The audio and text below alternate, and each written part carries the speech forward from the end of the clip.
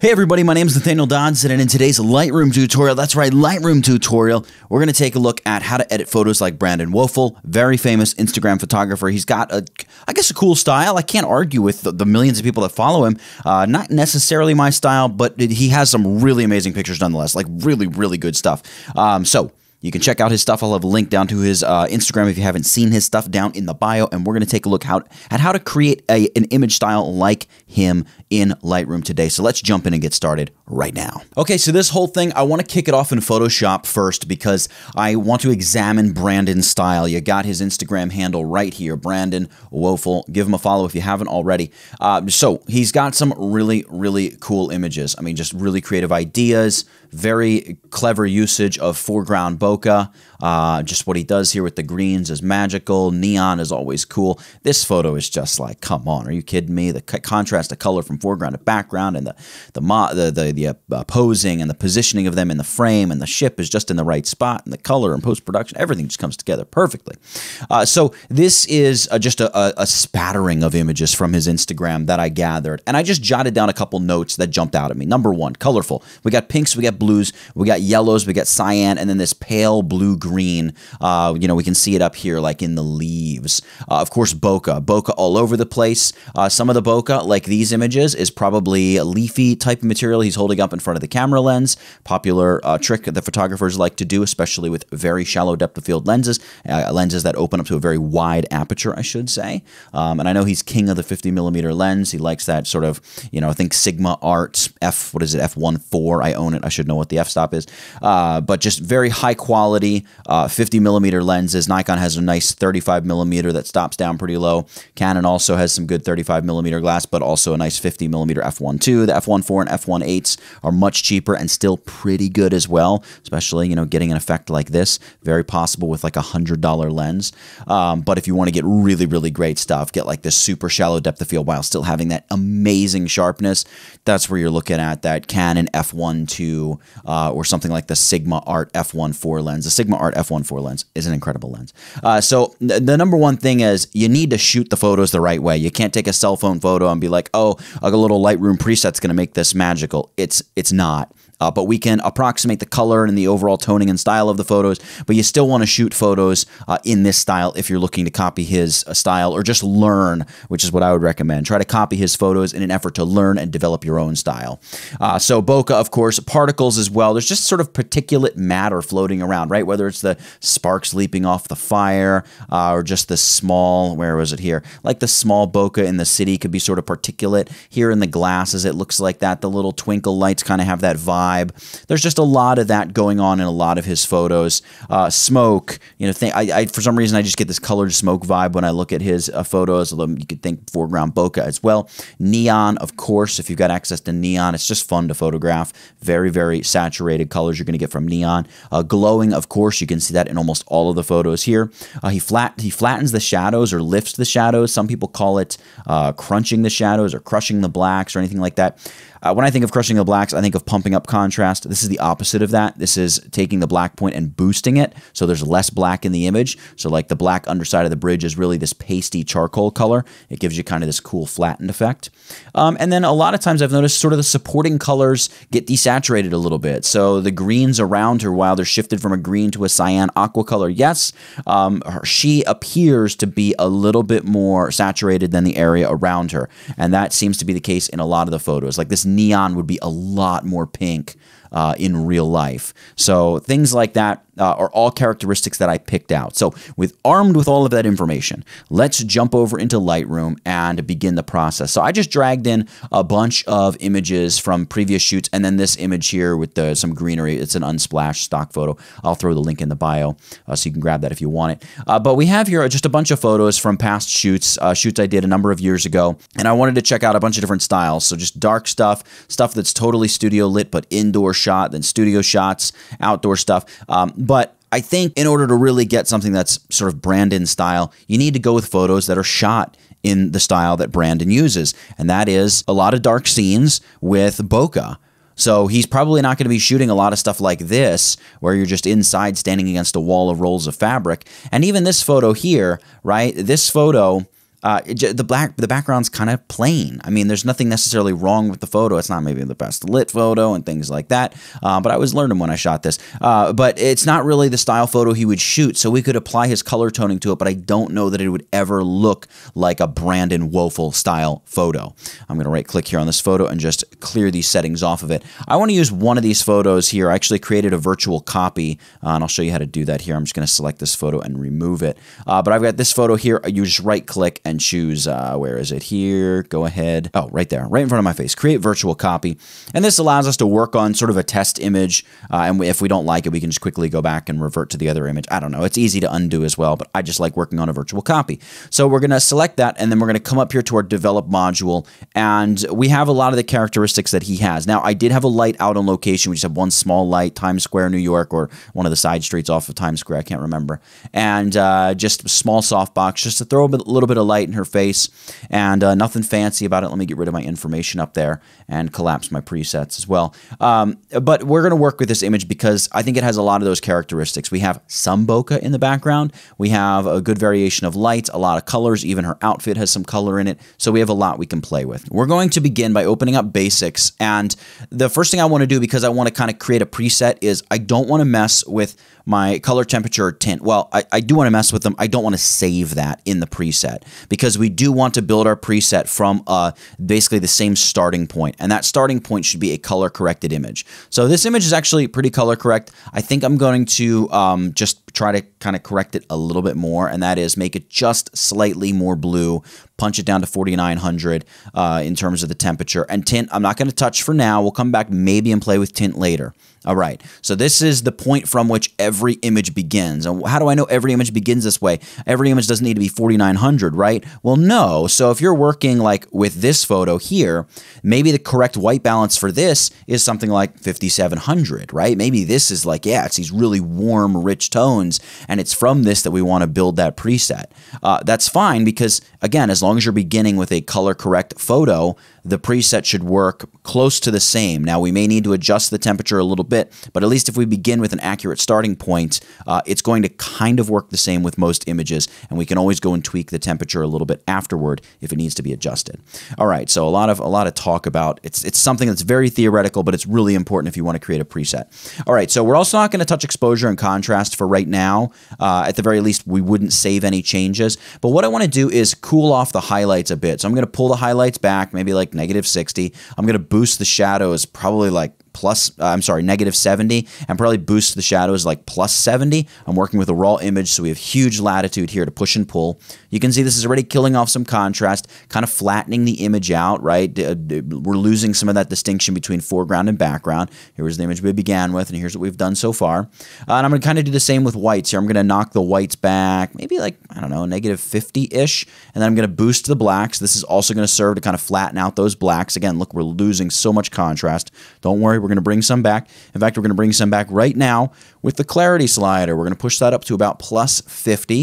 And you can see the effect we're getting. It's already kind of starting to have the Brandon Woelfel effect, if that's what it's called. I am also going to reduce the vibrance. Reducing vibrance is not quite as powerful as reducing saturation. It tends to preserve skin tones a little bit more, which is great because remember we talked about stuff other than your subject and the color in your subject. Often seems to be a little desaturated in his photos. All right, so here we go. We've got our basics, I think, in a place where we like them. Let's go to the tone curve real quick, and let's boost up our blacks. So we're going to kind of flatten the blacks, but you can see this is really just lifting the black point across the whole image. So we're going to add a point here, and we're just going to pull back some of that contrast, and then just pull the image back straight along the center point. And maybe we'll flatten off some of the whites too. So if I shut off my tone curve, you can see there's before and there's after. You can see we're just flattening and lifting those blacks across the image. Image looks kind of like a mess right now. Don't worry. We're going to go to the red channel. Let's begin adding some color here. The opposite of red is cyan. So if I pull down on any part of these points, it's going to introduce a bunch of cyan into the image. So I'm going to say, give me a little bit of cyan in the shadows. Let's pull the mid-tones of the image kind of back to normal. And let's introduce some cyan up in the whites as well. So something, something kind of like that maybe. And then let's ignore the green channel. We're going to go to the blue channel, and I'm going to lift a little blue into the shadows, just a little bit, just kind of a little kiss of blue. I'm going to pull the midtones back to normal along that original starting point. And maybe I'll add a little bit of blue in the highlights, maybe a little bit of yellow. Yeah, maybe just a very touch of yellow in the highlights. Something like that. Again, if we shut off tone curve, there's before, there's after. So we're beginning to add this really flattened color. And if we decide there's too much cyan, which I'm going to be honest, it kind of looks like that's the case right now, or the balance isn't quite right, we'll adjust it later. Let's finish building the effect, and we'll come back to it in a moment. Let's go to our HSL sliders here, and I want to shift the hue of the red here. I want to make it a little bit more orange. This is, you may think pink, and Brandon does have a lot of pinks, and one of the colors that we did bring up in his image is in fact pink. First color that I associate with his stuff is sort of pink and purple. But I found that orange works better if you shift the red hue, maybe like, let's go more toward the orange. Well, again, we'll see what it looks like. We may end up pushing it back toward the pink. I'm not totally set on that. I'm going to push yellow over toward the greens. I'm going to push green more toward aqua, and I may push aqua a little bit more toward blue. Magentas, I may slide back a little bit more toward that pink-purple, heading into magenta, away from the reds. And then for saturation, we're probably going to desaturate red just a little bit, maybe negative 20-ish. That's going to, again, help us control the amount of saturation that floods into the skin. And then it's just a matter of luminance. So we'll probably brighten orange and yellow a little bit, orange, red, and yellow, I should say. And maybe aqua a little bit as well. So something like that's probably what we're going to go with. Again, we'll tweak it in a little bit as we finish pulling this together and see what it's looking like. Split toning, we're not going to touch. Detail, this is just your sharpening and noise reduction. That will probably be something you want to do on an image-by-image basis. We don't want to add that to our preset. Lens correction, also something you're going to want to do on an image-by-image basis. I am going to remove chromatic aberration, and I'm going to enable profile corrections. You're going to see, because this is kind of a cheaper 50mm lens, this is the Canon 50mm f1.4 I used to shoot this photo. It has kind of some strong vignetting around the edges. So cheaper lenses, the further you stop them down, the closer to wide open you get. Generally speaking, the more vignetting you're going to get. So when we get rid of that vignetting, it really helps just open the image up. Look at what that does to our image. It really, really cleans things up for us. I'm going to turn that on. Again, we're not going to save that as part of the preset. That's going to be something you want to do on an image-by-image basis, if the image needs it, if you want it, etc. Close up lens corrections. I'm going to skip over transform and effects, and we're going to come down here to camera calibration. So here's where we begin changing up some of the color as well. So let's just flood some purple into our shadows, and I'm looking at this. There's just too much green in her skin. So I think that's going to be the curves, but let's go ahead and play with our primary colors because we are going to adjust the greens in the image. But so let's not sit on anything too hard. I'm going to boost the red hue, maybe like plus 30. So we're going to put some orange into her face, and I am going to just boost the saturation a tiny little bit, between 5 and 10. For the greens here, I want to move the green away from aqua, I think. Yeah, I think I want to move it back away from aqua, maybe like negative 30-ish. And then I'm going to desaturate that just a little bit. So between negative 15, negative 20, I think will work for us. And then I'm going to really push the blues over toward the aqua. So we're going to go like negative 60, and I want to make the blues very saturated. So I'm going to go like plus 60-ish maybe on that as well. Now I'm looking at this, and yes, in fact, I think I do want to go and change the reds to make them more pink. So let's go back to HSL. So HSL, we're going to go hue, and we're going to say, yeah, those reds, we actually want them to be more pink. Look at what that's doing. It's helping clean up her face as well. Green, yellow, maybe we can slide yellow back away from aqua a little bit. And then here in the tone curve, we're going to come back to this, and we're just going to get rid of a bunch of the cyan that we pushed into both the shadows and the highlights. I may even push a little bit extra red into the midtones just to give the image an overall, just a bit of a pink vibe. I kind of like that a bit. May go back to calibration as well, push a little bit more magenta into my shadows, something sort of like that. You're looking to get almost a low contrast pinkish version of the image. Let's boost our shadows up to maybe plus 80, and our blacks, we'll push them up to like plus 60, and we'll knock our highlights down. We'll knock them down to like, negative 80 as well. So again, just reducing the contrast a little bit more. And something like that, I think, is going to be pretty accurate for us. So here's the image we started with. Here's what we've got now. Now this is unsharpened, and there isn't much bokeh, but I'll show you how to correct that in a second. Let's first save this as a preset. So over here in your presets panel, drop down, say, look, let me go ahead and create a preset. We'll add it to our user presets, and I'm going to call this Woelfel. I hope I spelled his name correctly. We'll try this, or we'll name this 01. Now, here's what we want to do. We want to choose the stuff that we want to save in our preset. We don't want to save our white balance because that's going to be an image by image thing, or at least a photo shoot by photo shoot thing. We don't want to save the exposure or contrast. We don't need to save dehazing, graduated filters, noise reduction, all that stuff. We don't need to save sharpening because we didn't do that. Lens correction we've unchecked. Transform we don't need. Effects we don't need. Process version and calibration we're going to leave them on. Color and split tone, well, we don't need split toning either. Color we're going to leave turned on. And this is everything we need. So we'll go ahead and create the preset. Great. So how do we use this now in other images? Well, I've got another photo of her from the shoot. Very dark, very underexposed. Wasn't a great photographer then. Still not a great photographer, but maybe a little bit better than back then. Here's what we do. We look at this and say, all right, I want to maybe knock this down to about 5,000 in the temperature department.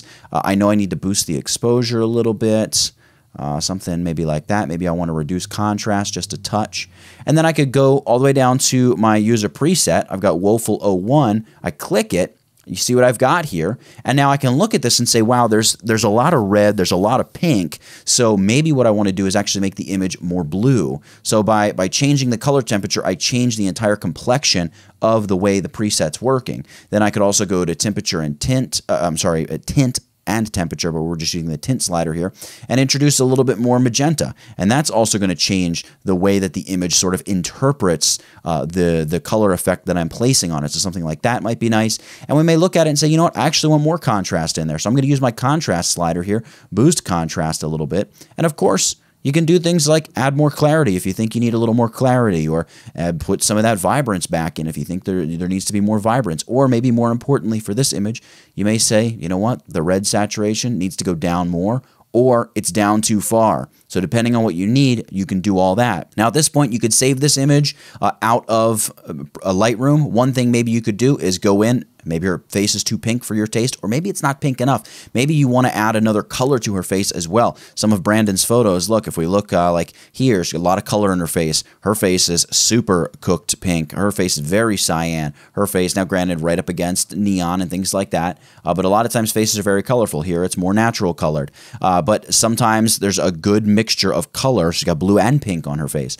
So we could do something like that using the brush. We're going to crank temperature and maybe even tint up quite a bit, and I'll just give it, yeah, I just have this kind of bluish color here that works just fine. And we could go in and just roughly paint on part of her face. That doesn't look all that great. This may be something you want to do more in Photoshop than in Lightroom. But the point is, you can go in, maybe crank up the contrast, I don't know. You can go in and play with different colors and things like that right here in Lightroom. I'm going to right-click on this image and export the photo as just a large JPEG. We don't, well, you know, let's go full PSD. And then I save the PSD right here into this folder. We'll go ahead and open this up in Photoshop. And I know this is a Lightroom tutorial, but I just want to show you kind of something that Brandon is probably also doing in his photos, and that is adding additional bokeh. So I found Shutterstock has a nice little pack of free bokeh overlay downloads. You can go grab any of them for free.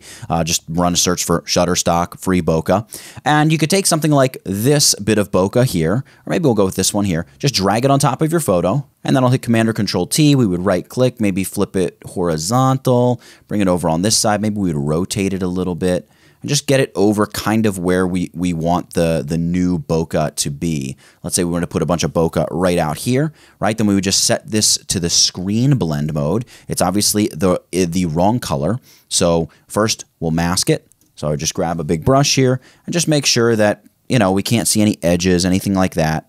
Go through and just mask away the stuff we don't want. That's first and foremost. And then we just select the overall layer and we hit Command or Control U for hue saturation, and then just go ahead and slide the hue until you get a color that's got kind of going to match your scene. So something like that. And then I could, you know, additionally mask to just make sure her face is showing and looking proper and stuff like that. So it's, you know, it's a quick job of just throwing some bokeh in there, but you can see it can be done really quickly. And of course you could add more color to the side of her face if you wanted here in Photoshop. You could brighten her face up a little bit if you wanted. But of course it all begins over here in Lightroom with a decent little preset, and we can just try it here on another photo from the same shoot. We come down here, we go Woelfel, boom, and one click we have the image. And of course you can say, you know, make it a little bit more blue, expose it a little bit more, reduce some more contrast, or add additional contrast, whatever you feel like the image needs. That is my Brandon Woelfel Lightroom preset. All right, well, that's it for this one, folks. If you enjoyed it, make sure you subscribe and tick on the notification bell. If you enjoyed this tutorial, well, check out this other tutorial I have all about matching color and light for composite images. It's over in Photoshop, not Lightroom, but for photographers nonetheless. I think you'll really, really enjoy it. It's a popular tutorial. And just a reminder that I love all the people, but I especially love people just like you who sit here and watch this video all the way to the end. Ladies and gentlemen, that's it for this one. Get it, got it, good. NathanielDodds and tutvid.com. I'll catch you in the next one.